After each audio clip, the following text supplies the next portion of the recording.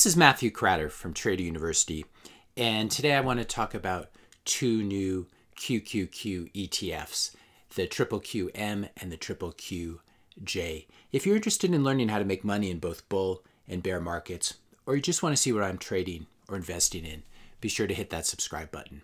So for those of you who don't know, I should define what an ETF is. It's just short for exchange traded fund, and what it is it's a security that trades just like a stock. You can buy and sell it all day long, but it gives you exposure to a basket of companies called an index. In the case of the QQQs, it's an ETF that gives you exposure to something called the Nasdaq 100 index, which is the 100 largest non-financial companies that trade on the Nasdaq.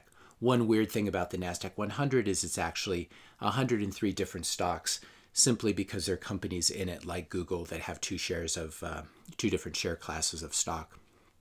But it's basically the 100 largest companies in the index that are not financial companies. And when we say largest, we're measuring it by market cap. So the total number of shares times the price per share. If we look at the Nasdaq 100, they're very common names. In fact, it's highly skewed toward the FANG stocks plus Microsoft, Apple, Microsoft, Amazon, Facebook, and then we can see Alphabet as two shares of stock. Tesla has definitely moved up and is now in the top 5 or 6, which is very exciting. But if you're buying the QQQs, the performance of it is going to be heavily skewed toward the FANG stocks plus Tesla plus Microsoft. And these are already multi-trillion-dollar companies, and so the upside is not quite as large as perhaps it could have been. And so that's one reason I'm going to talk about two other alternatives here. Now, the first one is actually a version that's very similar to the QQQs. In fact, it's identical. So here's the QQQs.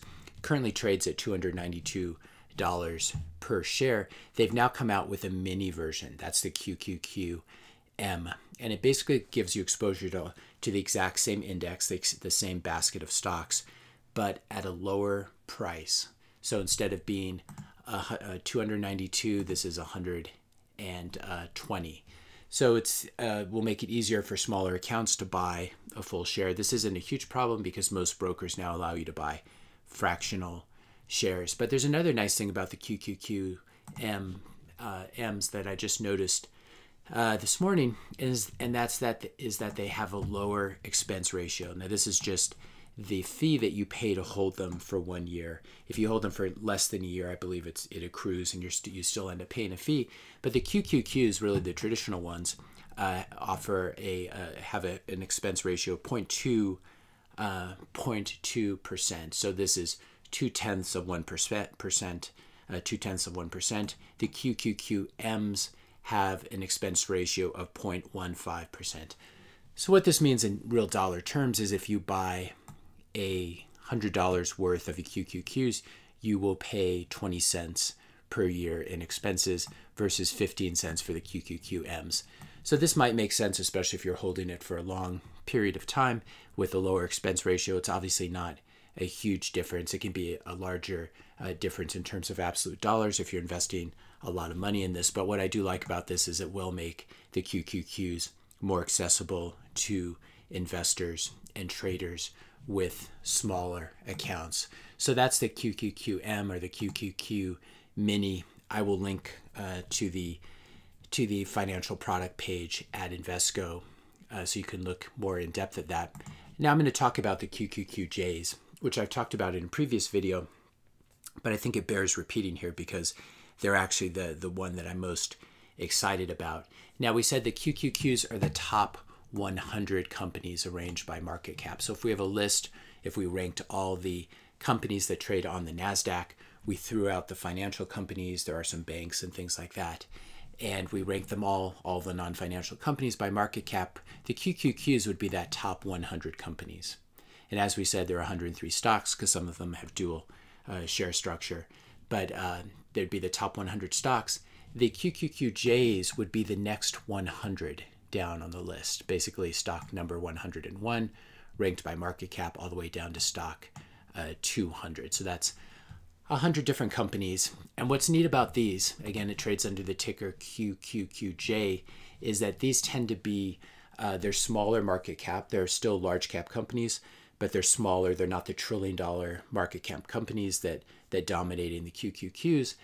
And so you end up with smaller, higher growth, younger companies that offer possibly more opportunity. And so you could think of it as sort of a higher risk, higher reward bet on tech. So it has more upside than the QQQs, more downside, will probably be more volatile over the short term, which is also always a good thing. Volatility is good for traders.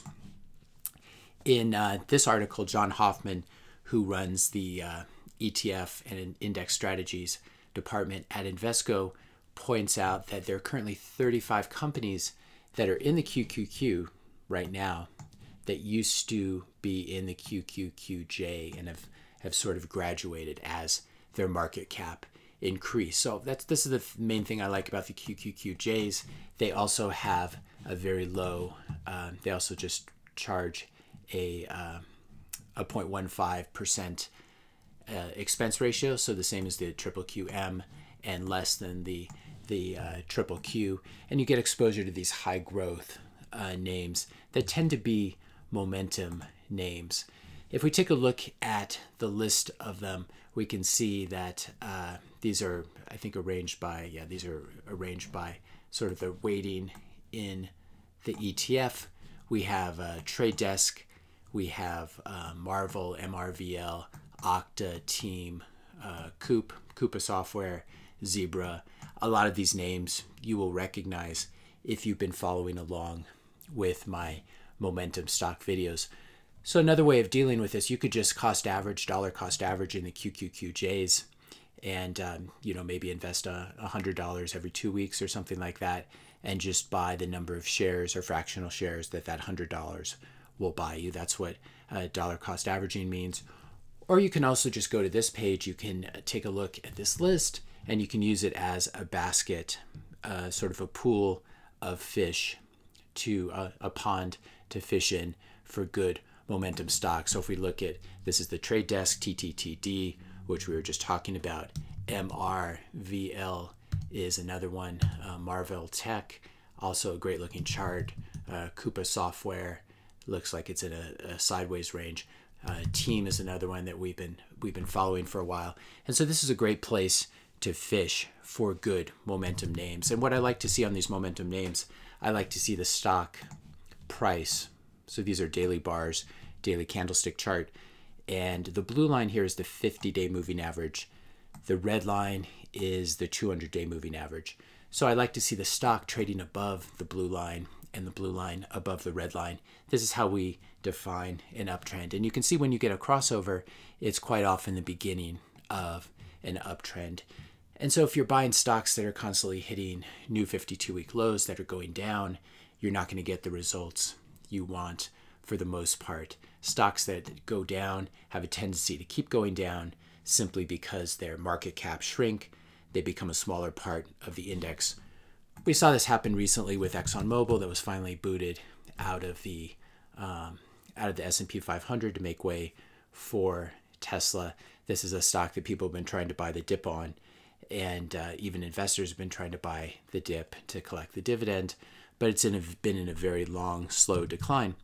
If you want to buy stocks that go up a lot, when a stock goes up a lot, it's going to hit new 52-week highs, new all-time highs along the way.